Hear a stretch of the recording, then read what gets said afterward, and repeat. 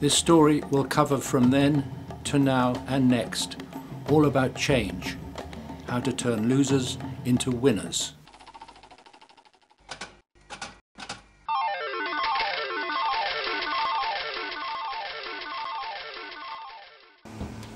They're almost everywhere on the planet, unchanged over time, varied beyond belief.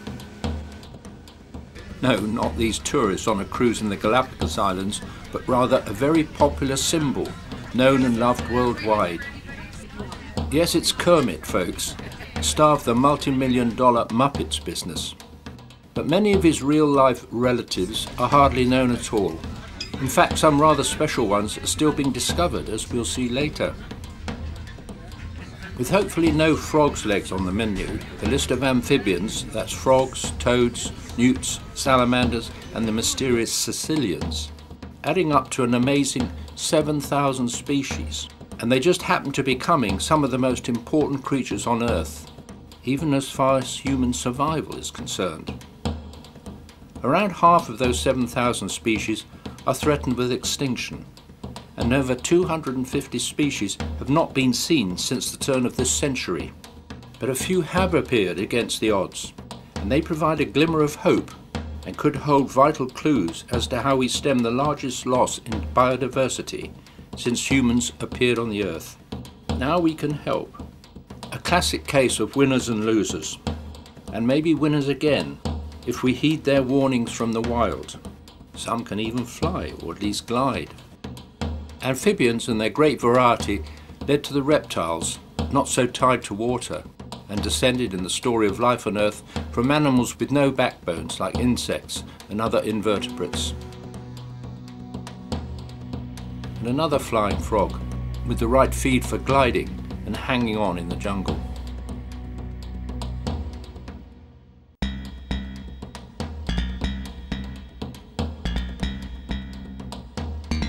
They're agile both on land or in water, these amphibians. Even, in the past, useful too if you thought you were pregnant. An injection of urine into the female clawed toad would produce eggs within a short time. These toads are entirely aquatic, and a reminder of how important water is to this remarkable group of animals.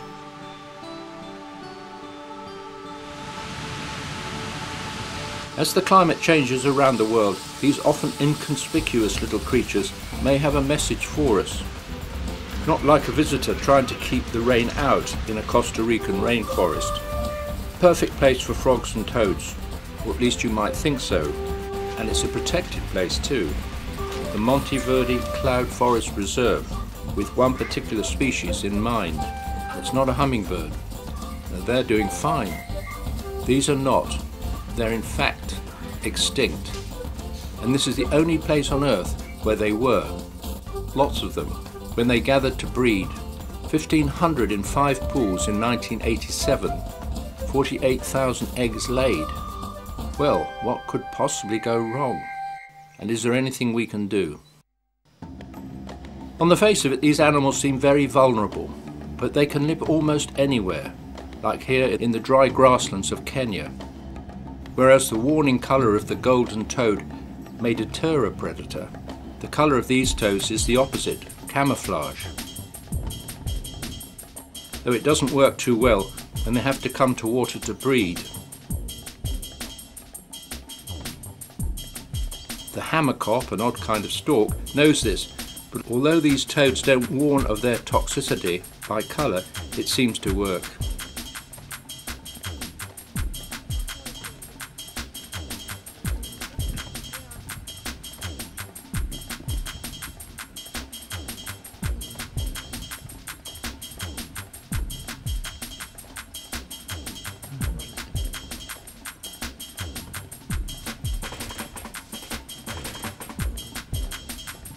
Dragonflies, possibly food for the toads if they're not too busy, come here to breed too. Only possible, as with the toads, if the rains have come. And that these days varies a lot. But they can survive a drought by burrowing until next time. This one's got a pointed nose for the job, and his back legs provide the push. Also good for swimming.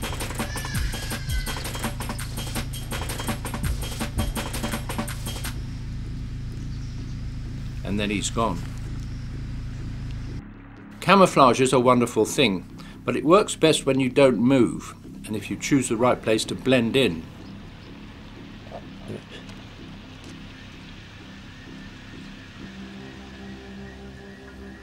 Like in this thorn bush, possibly uncomfortable with all those thorns around. Below is the phone nest, from which tadpoles will drop. That's hardly hidden. So adaptable, so successful, so far. Even here in the barren open fields of Mallorca in Spain, where windmills pump up water, a frog has found a home in this mini marsh.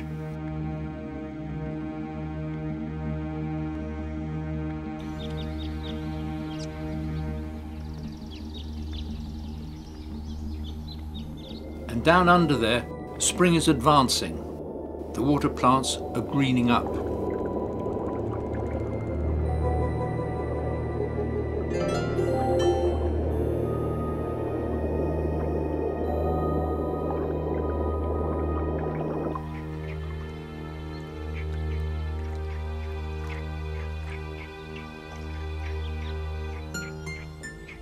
And sticklebacks start to build their nests.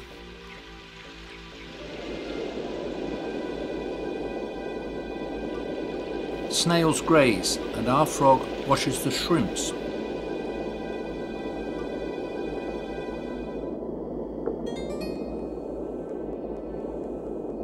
And a crayfish, a little freshwater lobster.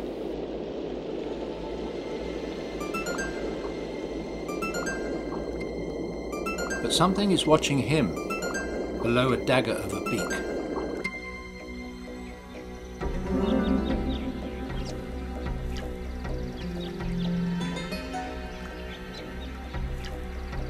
Coloured like the reeds that have not yet grown green, the bittern is a hidden threat, but only sometimes breaks cover in this brown wilderness, home to many thousands of frogs.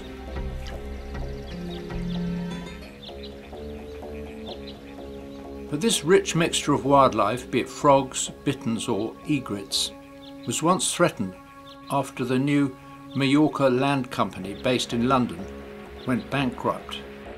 But a much bigger threat arrived, and it reduced the northern part of the Albufera marsh in Spain, in Mallorca, to a few stagnant pools. Modern tourist development, originally named grandly the City of the Lakes, brought everything a tourist could wish for.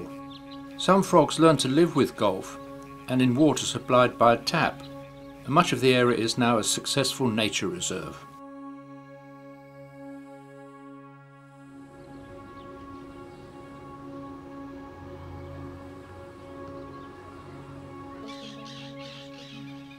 So what else are amphibians up against now? Can these ancient survivors still cope in our fast-changing world? Could Mallorca's mountains still hide rare toads with strange breeding behaviour, even stranger perhaps than that of humans in the concrete cliffs below? In what seems worlds away lives a male toad whose family life is definitely different. He's carrying the eggs she laid, and he will take them to the essential water when they hatch. But there's an unseen threat, now worldwide, that requires a solution, and fast. Some midwife toads have been taken to a breeding centre at Mallorca's Dolphin Aquarium. Of course, that's what the public come for, performing, apparently smiling clowns. And how misleading can you be? But in a way, El Ferreret is more exciting in what it can do, and has done for millions of years. But all that is now at risk. However, there is a breeding plan, and some people care. But is it too late? A lot hinges on education, research and public effort.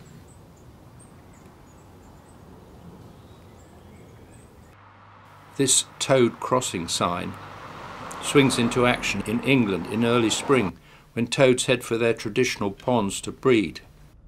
They've used their own routes for ages, but now our routes, our roads, are a major hazard.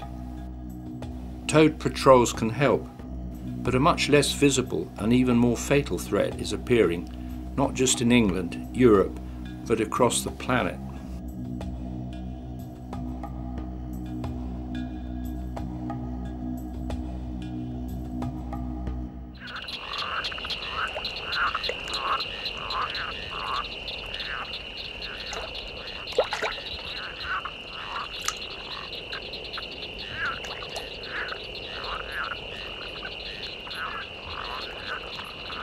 Then comes the spawn.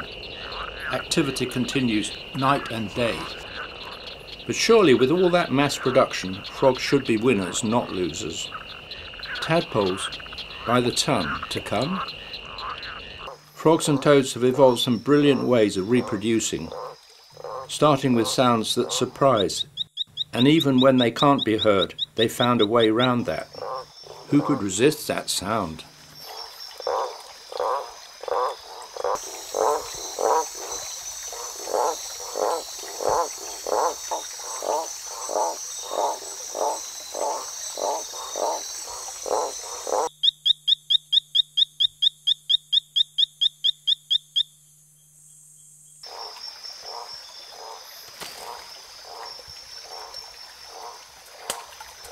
Or that one.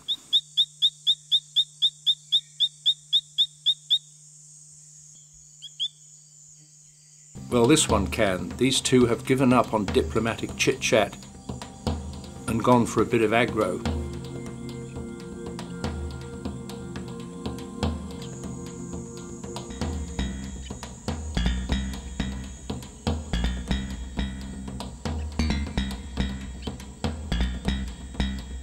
Two wrestlers, each one the size of a human fingernail.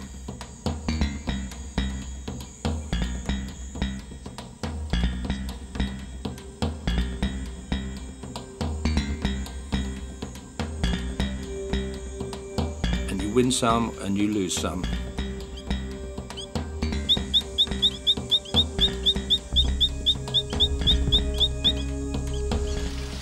But what happens if your voice can't be heard because of the sound of the water that you need so much to survive? Hidden here is a frog rendered inaudible but passionately visible. Not the best foot forward, but the best leg sideways.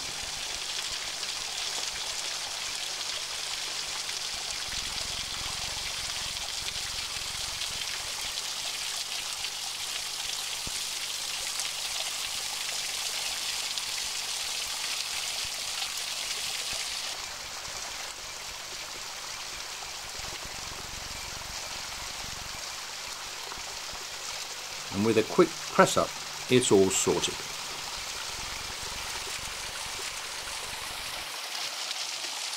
But if you live in waterfalls, what do you do about breeding?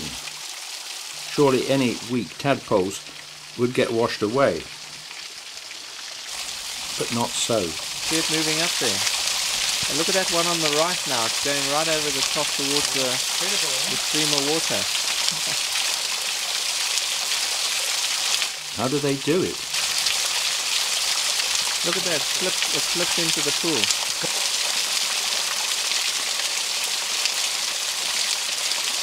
They're feeding, moving, but still hanging on.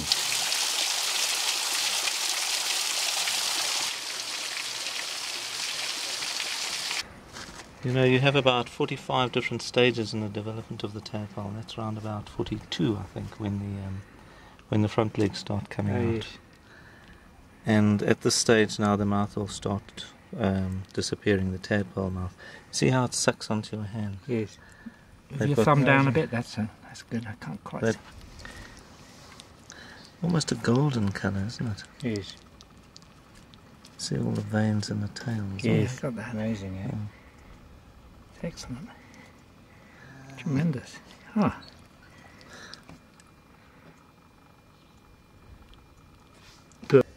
The whole body shows signs of change. The tadpole's mouth will become a frog's mouth.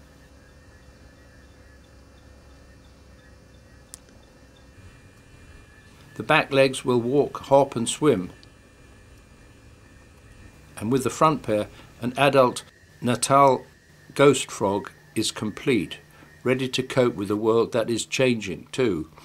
But can it and will it?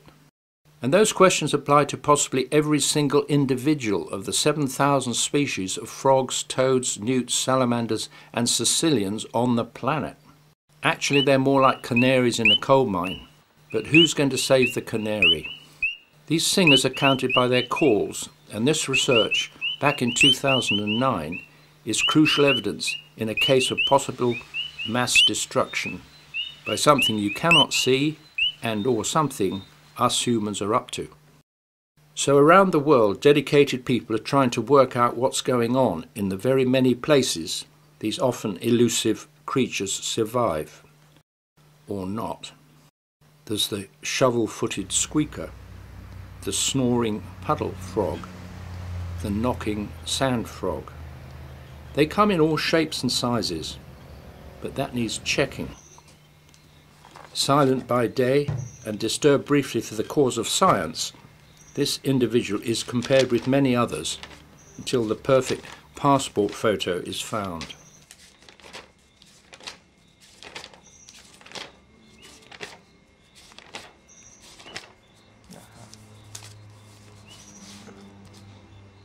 About looking at things.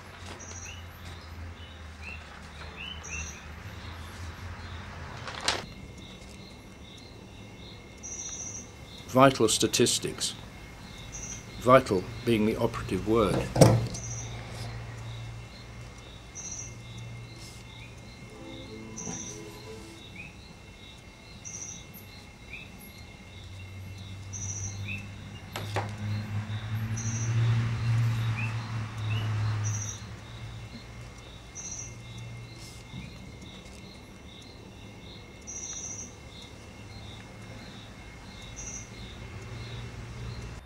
Then it's back to sleep in his usual spot amongst those unfriendly looking thorns.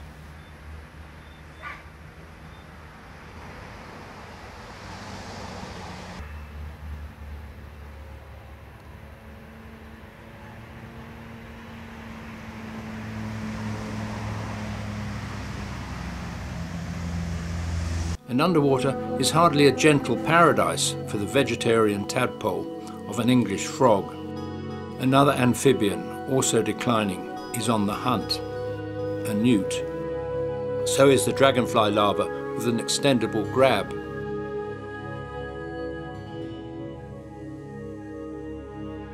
It's an underwater jungle down here with frog tadpoles on what seems like everyone's menu.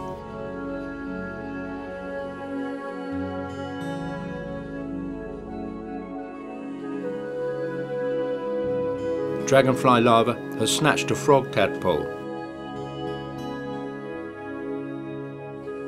But mass production is the name of the survival game, and many species will outnumber the predators who fancy an easy meal, whatever age or stage.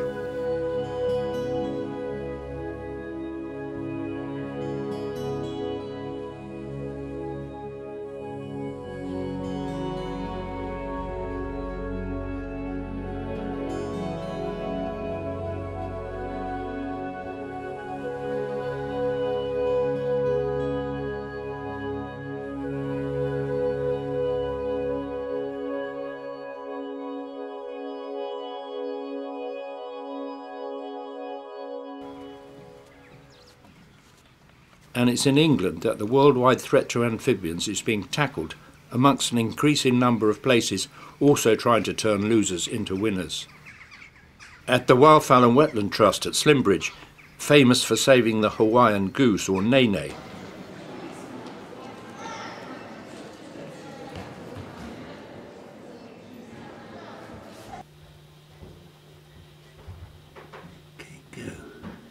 Okay, so what we've got in here is we've got the golden Colombian dart frog. Now these guys, they're the most poisonous animal on the planet. So in the wild, what they'll do is they'll eat ants and termites that will build up their toxins, and they've actually suggested that they're that poisonous that if you touched one, it would be fatal to you. So we've been breeding them here at Slimbridge, and what we do is we use a technique called tadpole tea to rear up the tadpoles, and we'll use red bush tea bags to do this. So what I'll do is I'll put some red bush tea bags in a bucket and let the water set overnight with the tea bags. And this is a technique we got from Paynton Zoo when we first got our dart frogs here at Slimbridge.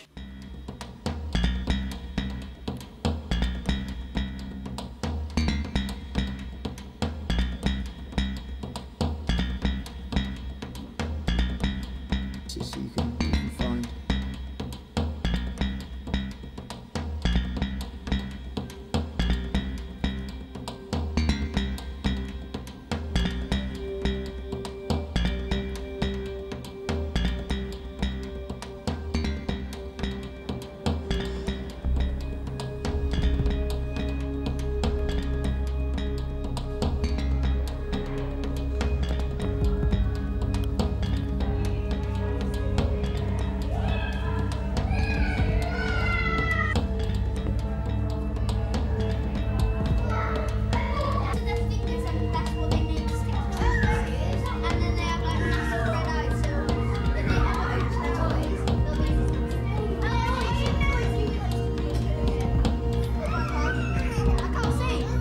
this one here, if it's a male, what they'll do is they'll fight off the other males and to try and breed with the females. And once they've all bred and their eggs have all hatched, they'll leave one solitary male remaining in that pond. And what that male has to do is, if there's areas of the water which are starting to dry out. But however we look at it, or however fragile frogs do, they're in a lot of trouble. They may be clever in that they can be amazingly camouflaged, being a leaf, or possessing poison that can kill us. But they are in crisis around the world due to a deadly combination of habitat destruction, pollution, and climate change. Some, like the huge Goliath frog of West Africa, are eaten, and other people go for frogs' legs only. But the most serious hidden killer is a disease called amphibian chytrid, for short. This deadly fungus is steadily spreading around the world. 1/3 to 1/2 of all amphibian species are currently threatened with extinction, with more than 160 species thought to have been lost in recent years. The only hope for many species is to take them into captivity, hopefully breed them, until the disease can be tackled in the wild. And it could be that the future of this little glass frog and other fantastic frogs and other amphibians is now in our hands.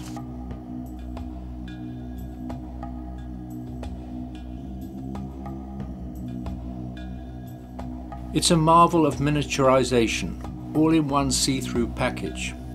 Heart, blood vessels, and super suckers perfect for a climbing tree frog.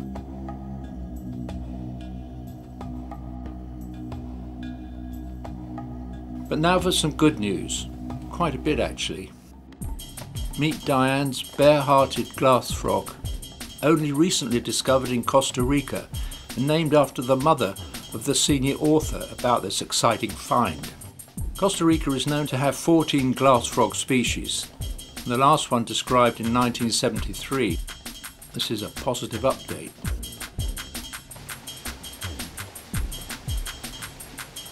As if to emphasize the marvellous diversity and adaptability of frogs, new species have been found all over the world.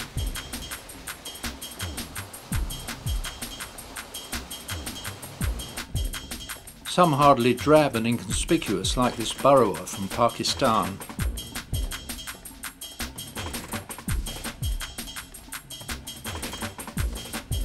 And from a remote mountain cave in Zimbabwe in Africa, they tracked down the insect-like whistle of the cave squeaker that had not been seen since 1962.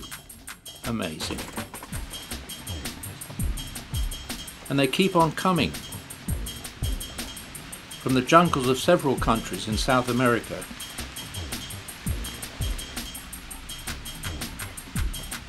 And from Australia, Mahoney's toadlet, which frightens predator by flashing its bright orange groin, as you do.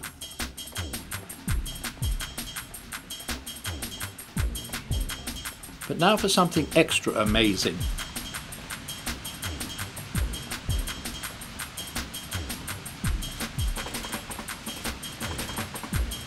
A new species of ant, discovered by a frog, itself discovered by a scientist from New York, Christian Roebling.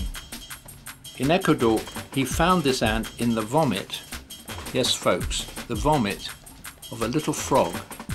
When they've identified this new species of tropical ant, the frog is carefully returned to the wild, where its long mouth can reach into crevices and finding perhaps even more surprises for the dedicated scientists.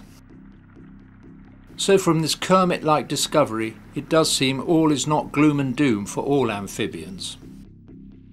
We may have already lost many species, and pollution, habitat destruction, and especially disease are continuing threats. So let's hope that lovable Kermit and some other survivors like him will win through in the end.